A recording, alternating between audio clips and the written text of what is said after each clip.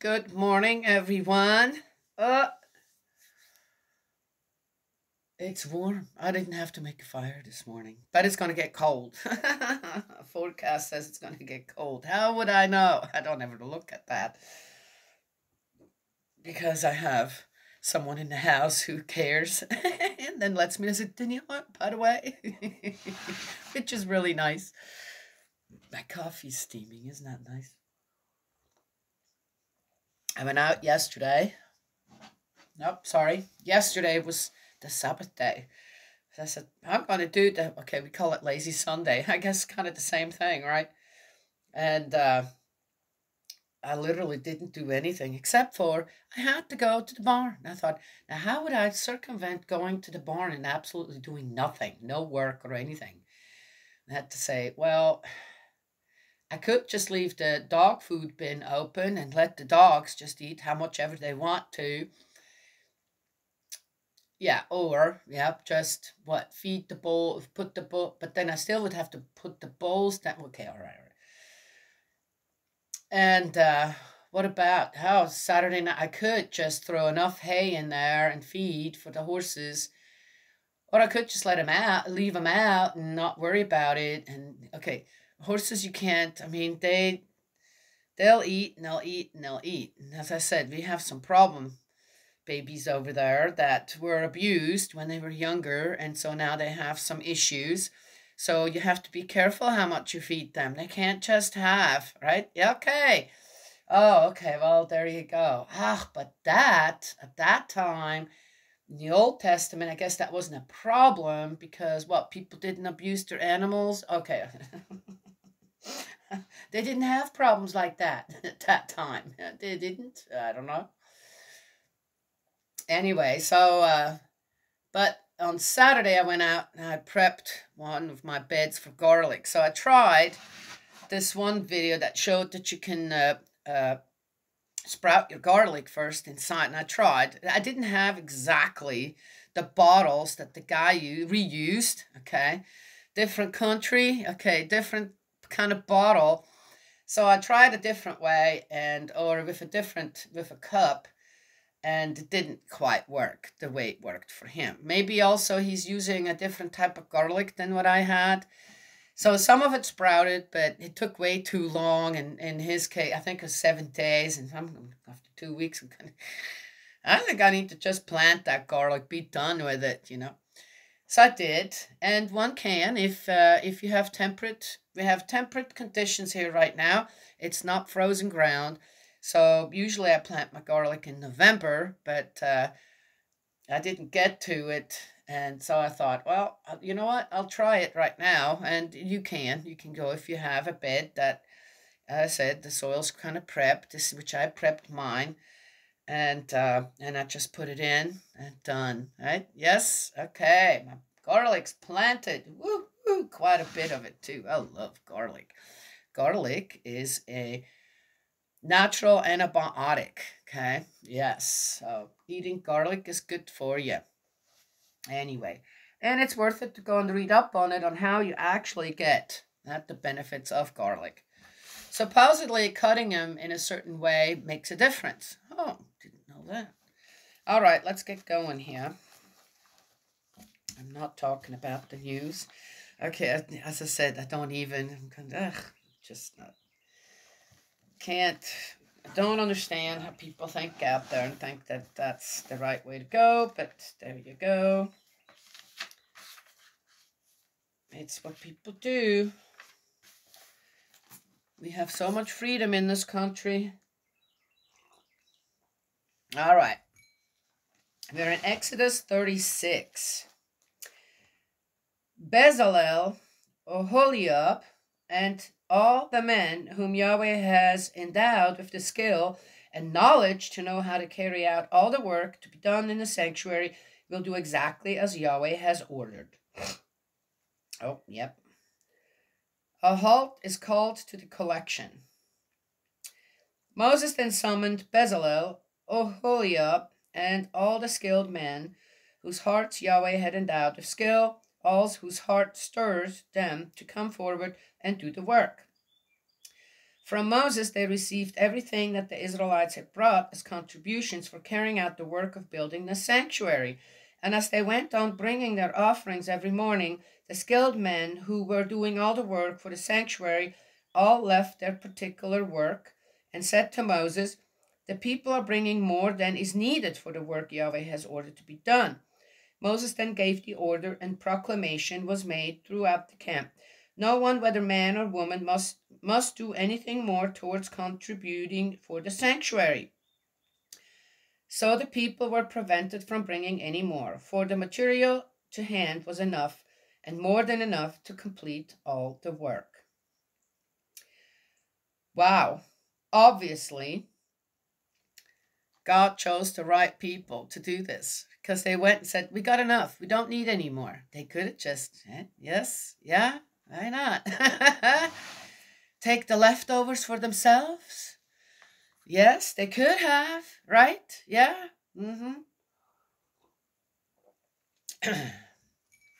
Use what you need, not what you want.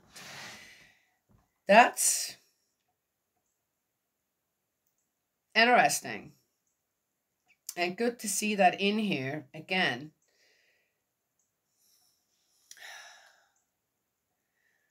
I feel like there's a saying that many are called, but few follow the call. And it's one of those things where, regardless of what goes on in our lives, right, there is always, the right way is always there, right, for us to choose from. Also, we will always have the right people around us if we acknowledge them. They might not be as pretty or handsome. It didn't say. They might not be as rich or poor. They might not be as, okay. Yet, their heart to mind is in the right place. Sadly, we're so geared towards now on just what lays on the surface. In everything. It doesn't matter. Just in everything. That we don't look any deeper. We don't find the root, for example, for a problem. We'd rather just deal with what's on the top, never knowing what's going on underneath, right? Yes? Yeah? For example, right? We don't look for the goodness in a person through their loyalty, their virtues, right? Yes? Their constancy towards many good things, or all good things. There's one thing definitely we don't like, and that's the truth. We don't want the truth. The truth gets in the way. And yet, would be the solution to many problems. What's the truth? Well, what did I just mention beforehand? If you dig a little deeper into a story, suddenly you're going, I think I've been hoodwinked here. I think they're only telling me half of the story. For what purpose? What's the purpose for that? So you can jump on someone's bandwagon, so you can become a part of someone's agenda you might not want to be a part of. Done. Right? These craftsmen, they're very honest. We got plenty. Okay, from what we can see, we need this. We're good now. And the people were so giving. That's a good thing to see. Somehow I see a change here from, yes? That's good. From being obstinate people to becoming what? More agreeable. There you go. Oh, the dwelling. All the most skilled of the men doing the work made the dwelling. We built our own house, by the way. First, we started with the barn because we built the log. We wanted to build a log house. Well, we did. And so we started with a log barn first. Yes. And we got them in kits. So, all the wood was already cut and numbered, and we just had to put it together. We just had to put it together. Oh, it's a lot of work, guys. And we had a lot of help. That's great. But we did it all ourselves. We literally did. We didn't have, and thank God for my brother-in-law, who's a great carpenter. My husband, who's a great electrician and plumber and carpenter too. I mean, those two did it with the help of many others, but they did it. They built the barn first, and we got a little bit of an idea, and then the house. And this house is really big, so it has 2 stories, right? And we got to the second part, the second story, and there was like this. Uh, it became like this. Just you first you put glue down, and then it's like glue drying, which means get the locks. They got to get on. And then you had put some insulation in between in the grooves, and then the next lock goes on, and then you had to the screws were this long. I'm not kidding you guys. Anyway, so we did that, and we got up about maybe 3 feet or something, and they kept making sure that it stays squared, because that was one of the things. They both went to a few days learning seminar on how to put up a house like this, and from the company that we got the kits for the log kits. And so suddenly they realized that the house was doing this rather than being straight. It was pulled out of, right? Yes, yeah, pulled out of the rectangle. And so they had to go, okay, well, so what do we do? So they pulled cables and straightened it out that way over I don't know, a week or two, and straightened it out, and then we could continue on. Good thing they noticed that. Yes, yeah. You can really mess up building a house. Well, we didn't, and it's an amazing house. It's difficult to keep it clean. We decided to go with round locks on the inside as well, and so the dust, and then we have wood heat, so the dust just settles on the top of the upper part of the round log. I'm looking at it right now. So you have to do this like twice a year. You have to go around and either just broom it down. You said, oh, why don't you use a vacuum? Vacuum doesn't work so well, you guys. So you got to go and just have the windows and the doors open and just, sweep it down. It is kind of, when you live like this, and I've seen other people's log homes, okay? And they look like, whoa, we're just not like that. We put it up, we left many things in the raw form, kind of, and we live a little bit like when people used to just build their own log homes, okay? Yeah, well, they had to go out and cut the trees as well. This, even more work than what we did. And we built our home on a rock. We realized we were also building a basement where we found the underground spring, which is still down there, and has carried us many times over dry times, yes. And the guy that dug out the bit, he says, I can't go any further, guys. There's a rock. You are building your whole home on a huge rock. I mean, a huge rock. Oh, well, if that isn't biblical in a way, too, right? Yes? Okay. Everything kind of worked out that way. Because one thing we did is we came and he said, we're building this for God. This will be a place for God, right? Yes? Not ours, God's. And hopefully, as keepers here on earth, as masters here on earth, right? Yeah, over the principles of creation. Hopefully, someone will take it over and have the same mindset that we have now still when we started to build this all, right? Yes, yeah. Well, anyway, it's what it is, right? Yes, maybe it'll sustain itself, and someone will. So far. But and so many things just came together, right, in the right way. And, during the whole building process and everything. This is a pretty tall, big building. Uh, and, yep, whatever. No one got hurt. Not one person got hurt. That's pretty amazing, don't you think? I thought so. Okay. Well, anyway, God was really with us when we built all this. Oh, the dwelling. Okay, I don't know, just reminded me of that, so I have to tell you that. Moses made it with 10 sheets of finely woven linen,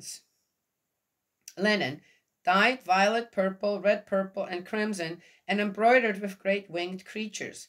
The length of a single sheet was 28 cubits, its width 4 cubits, all the sheets being of the same size. He joined 5 of the sheets to one another, and the other 5 sheets to one another. He made violet loops along the edge of the first sheet at the end of the set, and did the same along the edge of the last sheet in the other set. He made 50 loops on the first sheet and 50 loops along the outer edge of the sheet of the second set. Oh, he set up the dwelling. He set up the outskirts, it sounds like, where then they would be working at. The loops corresponding to one another. He made 50 gold clasps and joined the sheets together with the clasps. In this way, the dwelling was a unified whole. Next, he made sheets of goat's hair for the tent over the dwelling. He made 11 of these. The length of a single sheet was 30 cubits, and its width 4 cubits. The 11 sheets were all of the same size. That's one thing I've never done in my life, and that is spin yarn. Spin wool. Spin goat's hair. I had goats. I had a lot of goats, many different types of goats. And I'm still wondering what kind of goats they had that worked for. It must be the undercoats. When they get the undercoats, you brush out the undercoats. It sounds like they didn't cut the hair. They brushed the hair out.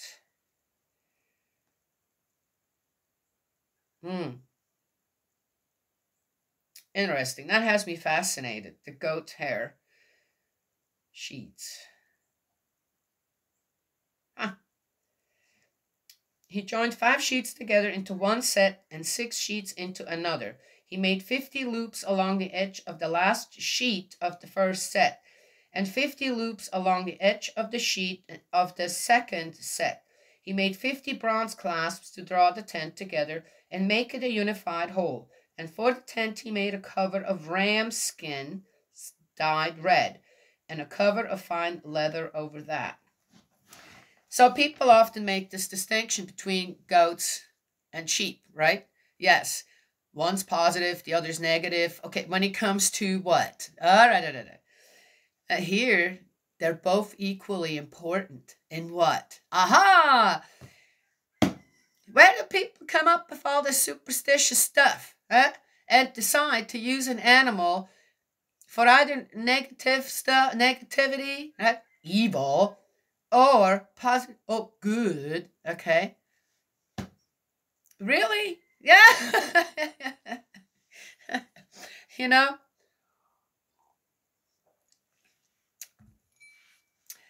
You hear seldom that, and I'm sure it does happen, but you hear seldom that in a goat herd, there were coyotes and wolves and this and that and took them down, right? Yes? I never lost, okay, I may have lost one that was already not doing that. She had a stroke and she went missing. She just went missing. She was quite old. She's about 14 years old. And still had babies. I was like, how do I keep them separate? I don't think she can go through it. She did. But she had a stroke. I'm not sure why. A few years before she got missing. And did just fine still. She was a great goat. We had her since she was about, gosh, how old was she? About 6 months old. We had her mama first, then we got her as well. And amazing goat. She was just absolutely amazing goat. And took good care of her babies and had lots of babies. And she went missing. I never found, and it was in the snow. I've never even found. She was also white. So you'd think, well, maybe you missed her. I don't think so. Never found a blood trail. Never found, I have no idea what happened to that goat. We never found bones. And I've walked these hills here and these mountains almost every day when I could. And I've never found anything of her. No idea what happened to her.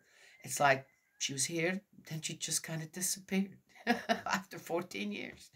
Well, anyway, get back to. So they're very good at defending their territory, and especially when you have a big billy goat like we did. Right? No, we didn't dehorn ours. Right? Again, where do we live? They need their horns, right? Yes, you can declaw a cat if it's just in the house and not around other cats. But if you have a cat that goes outside, why would you declaw it? That's cruel.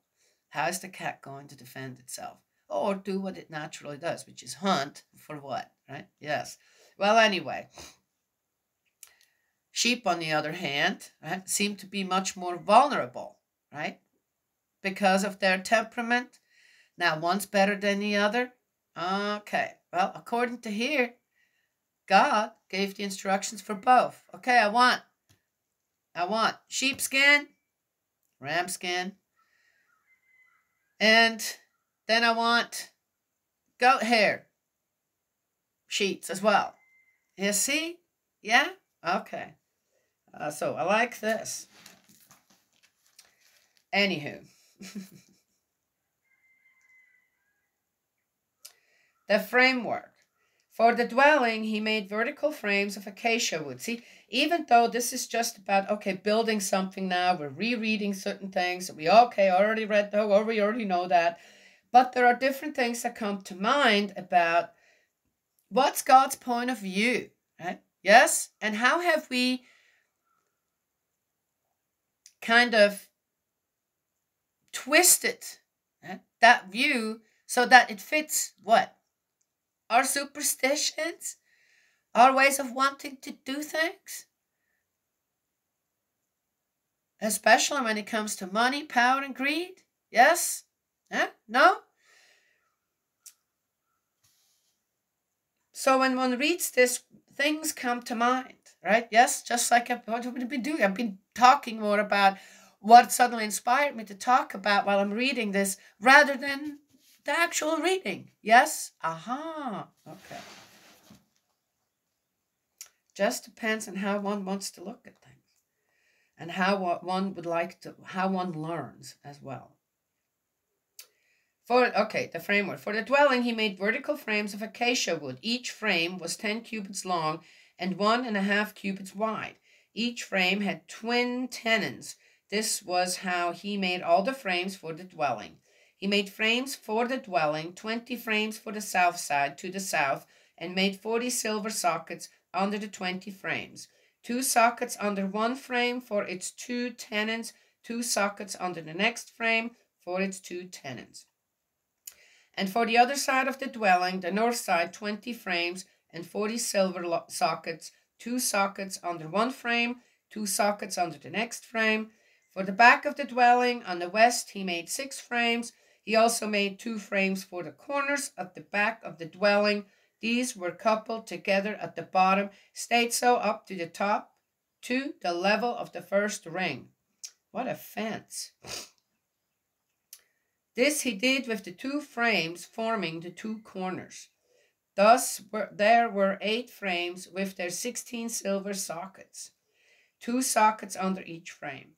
He made crossbars of acacia wood, 5 for the frames of the first side of the dwelling, 5 crossbars for the frames of the other side of the dwelling, and 5 crossbars for the frames which formed the back of the dwelling, to the west. He made the middle bar to join the frames from one end to the other, halfway up. You know, I bet acacia wood also is, has to be really straight wood. They didn't have sawmills at the time. He overlaid the frames with gold, made gold rings for them, through which to place the crossbars, and overlaid the crossbars with gold. You know, reading this and thinking on, oh wow, how exact everything had to be, this and that. There's one thing that I've learned as I got older. to approach everything. So there was one thing Reverend Mood taught me. Okay, one thing that, yeah, he taught people is that before you start anything, collect, center yourself, say a prayer, right? Yes? Oh, so that then you do the best possible, so that you have that calm within yourself to start a project without impatience. Yes? And really get into it. And take the time to really do good work, to not waste anything due to impatience. Yes? Go too fast, mess something up, this and that. You know, see, there we go. I remember we were here for years and years and years. We still didn't have door jams. We didn't have a railing here for the stairs. And also there were still bare walls. And I had it. I'm looking at the wood out there, which been there for years and years and years and years now. Nobody had time, to kind of do more of the finishing work in the house. So I said, I could do this. I'm just going to get to it, and I do it. I put walls up by myself, and I just used baseboards that, okay, still no baseboards here, but don't need them. Why do I need baseboards, right? That's kind of a waste anyway. And so I said, you know what? I'm just going to use these, and it actually look really nice on the walls that I put together. Yeah, are they perfect? No, but they look nice. It was better than what there was. And I worked with whatever knowledge I had. So I remembered I was doing the door jamb over here. And I cut the wood and I put it in it and I tried to nail it in. And I couldn't.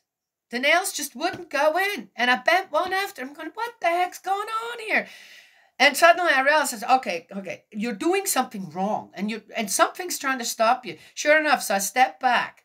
Because again, when I started all this, because of the little knowledge that I had about it all, I said, okay, Spirit World, I know there's a lot of carpenters already over there. You guys help me out. Keep me safe, number one, because I worked with saws. I'm not a big deal. Not a big fan of any kind of saws except for hand saws.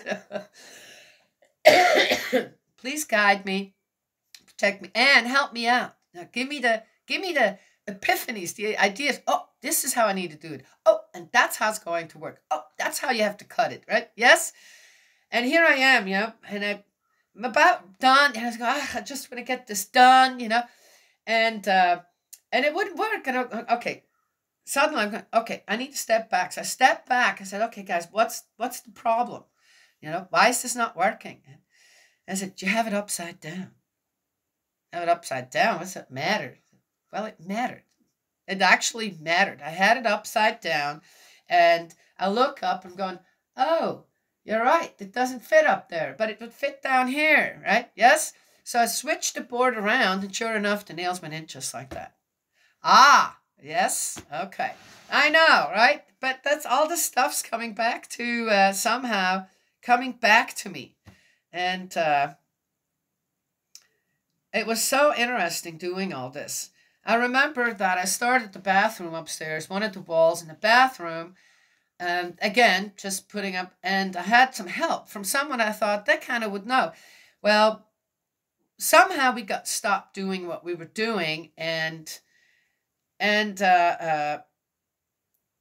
didn't go any further. So that lay dormant for a while, and I'm looking at them going, man, this is so badly done. The cuts aren't straight, and it's like one board was a little longer than the other, and it didn't fit properly, and there were little gaps between the boards and the next board. I'm going, what? This is so badly done. Why did he do it like this? I pulled the whole thing off again, okay, yes, and I started again from scratch, and the wall looks beautiful up there, right? Yes, I could have just left it and be unhappy for the rest of my life with this really shoddy work. And decided, no, I'm going to redo this. Right? Yes, I did learn a lesson there where I like working by myself. Okay, so you don't want to we had a lot of help with this house. Okay, so nope, it's not that. But I like the work that I do done in a certain way. Right? I'm not perfect as a carpenter, but I know what looks good to me. Right? So at least I can execute that. Right? Yes? Yeah. Anywho. So we all learn the framework. Well, there you go. So interesting to me what all comes to my mind when I read this part and I think on what we built up here, not just here but also in California, where we redid that whole house, got it, basically the house, lived in it while we got it, and my thoughts to this house that someone built in 1918. Someone had built that house, okay, basically with scrap wood, and made it a beautiful house. It had beautiful features, which some of them, sadly, were just taken out. I wanted to keep them, but I wasn't there for about 3 months.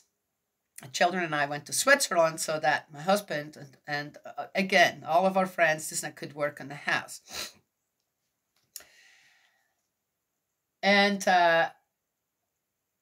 someone did that. Someone built that house, and someone trashed the house, let it go completely to ruin. You would not believe what we found in that house, and what the kind of condition that it was in. And you just had to wonder what kind of people were living in that house for it to then be in that type of shape. So we built we added on another floor as well. And it's a beautiful house. My daughter just told me a really interesting story on that just very recently, a couple of days ago, where she went to California to visit our neighbors that we had there, and was then it was invited to go back into the house that we lived in for 7 years, and how we rebuilt the whole house, and restored the house, and there is a laundry chute in that house, okay, and the lady, the part on the upper floor was still open, and she said, I know this is a laundry, but I don't know where it comes out. We're not sure exactly where the outlet is. And Christina said, my daughter said, I know. So she went downstairs and showed her, and just, oh my gosh, and it was like, and she said, Mom, there's still part of the floor up in the 3rd floor where you painted the fish, part of it is covered now, but there's still some of the boards. And the lady was like, oh, yeah, do you know anything about this? That's my mom. My mom painted that floor. And she says, Mom, it was so fun to see part of that floor painted with the fish, in the bathroom up in the 3rd floor. Well, anyway, so there it is. And the redwood tree is still there too, and it's huge. Oh my gosh. Well, anyway, I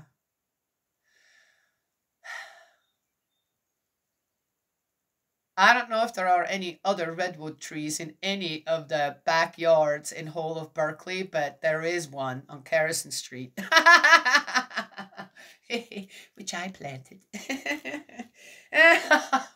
Oh, and I saw on the picture, I did see the manzanita. Someone tells you can't.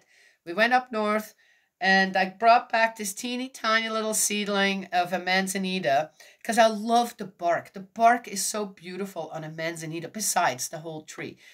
And I said, you can't grow manzanitas in the Bay Area. Well, I did. And it's still there too, and it's big. I'm sure they have to cut it every once in a while. It would be huge by now. Well, anywho, there you go. People tell me you can't do that. I'm going to watch me. I've not been always successful, but successful enough times with things I was told I couldn't do. All right, keep going. Dear me, we're talking about building, and I have all kinds of building stories myself. The curtain. He made a curtain of finely woven linen, dyed violet purple, red purple, and crimson, and embroidered with great winged creatures. Oh, which reminds me that not just here, but also in California, I would go out. Every curtain rod we had is a stick from out there, which then I whittled down, right? And they have the little forked parts on the end where you can hang extra things on. And those are my curtain rods. Yes, the only thing that I got was the little things to hook them into, right? Yes? Yeah, saved a lot of money. Yeah, that's a big house, lots of curtains. I like curtains. Sometimes I take them all down and there's no curtains. Just depends on how I feel. But this reminds me of, yeah, made many curtains myself. Gosh, when I think of all the things that I made myself rather than bought at the store, I'm amazed over myself. All right, Daniel. I can't help it. It's great, great memories. Oh, I like it. 36 brings out great memories for me.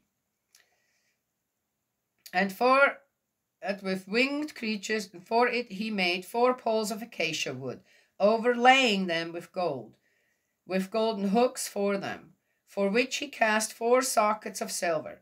For the entrance to the tent he made a screen of finely woven linen, embroidered with violet purple, red purple, and crimson, as also the 5 columns for it and their hooks. He overlaid their capitals and rods with gold, but their 5 sockets were of bronze. Fancy stuff. So again, I think a lot of with the gold and the bronze and the silver and the special wood and the linen and all, I think it's not that God's greedy for all that. I think it's more, or gosh, to be separate kind of, right? So show what? The rich status that God has, right? As the only one and the Lord over everyone. I don't think it was that. It was to show the people, right? The a distinction, right? Oh, of status, of rank or this or that. I think it's more like, oh, what did I just say with all of it while I was reading it? How proud am I of what I have accomplished in many different areas, right? Yes? I feel like God's trying to give the Israelites something. Said, look, you did this. I gave you the instructions. You did it. You should be proud of this and what you accomplished to please me, right? Yes? Well, as I said, one can look at one thing one way or another, right? Yes? But it's interesting on how this is also detailed, written down, and on how while I'm reading this, certain things have come up from the past that I'm proud of what I accomplished. And yeah, but kind of I don't know, did everything right from the beginning go well when they did all this, or with the craftsman going, that doesn't look exactly right. I think we need to redo this one, right? Yes. Until then, they had the perfect one. Going, oh, now this is it. Now we're going to make what 50 more of this, 50 more of that. So many sheets more of, right? Yes. Yeah. Yeah. And everybody was involved. The men, the women. I bet the children too, right? I have no doubt the children might have been there. Said, okay, Daddy says, give me the hammer there. Oholiab, Oholiab, Oholiabs, Oholia, I can't say it without seeing the word. Yeah, might have had his little son there, couple of sons, yeah. And they were helping hold something or hand a tool. They said, come here, come on. Yeah. I'll show you how to do this. And maybe the girls were with the mamas, right? I said, come here, sit on my lap. I'll show you how to weave this through. Let's do some together. So I could see that when the whole thing in the end came together, right?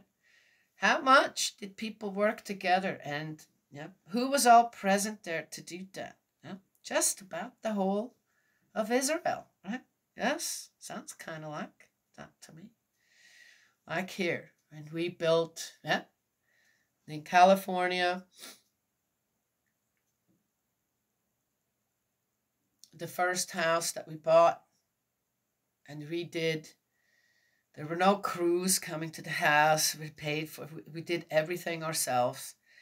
Everything was done ourselves, with a lot of help from our friends and family. Here, the same thing, exact same thing. All right. We did hire some. We did have to hire some. The guy that dug out the basement, and we needed some help with the chimney. So, but that's about it. Yep, that's about it. Many people had their hands on this house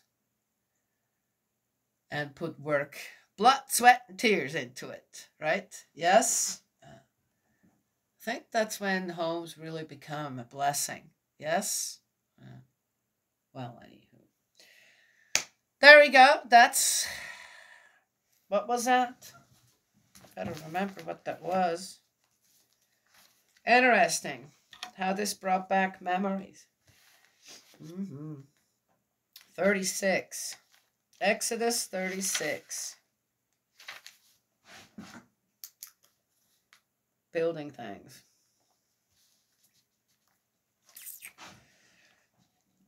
Some things you build once in your life. Some things you start building again in the spring. I'm going to build up my garden again. Well, I've already started. I always have to watch. When January comes around and February, I am ready to get out there and get started, right? And sometimes I jump the gun a little bit too early. So I have to hold back. But again, too, I could put the garlic out. I could put the onions out. The peas. Peas are a good time. Mustard greens is a good time. Kale's a good time, right? There are certain things do really well even in frost. And snow. It's going to get cold here again. We might get a little snow. Maybe not. It totally, all them storms that everybody else had everywhere, totally passed us by. It got cold, which is good. But we didn't have any bad weather. We got the rain that we needed again for our spring and our tank. Yes. That's what I wanted to share this morning. Exodus 36. God's love and blessings. And may he protect you. And I will talk to you another time.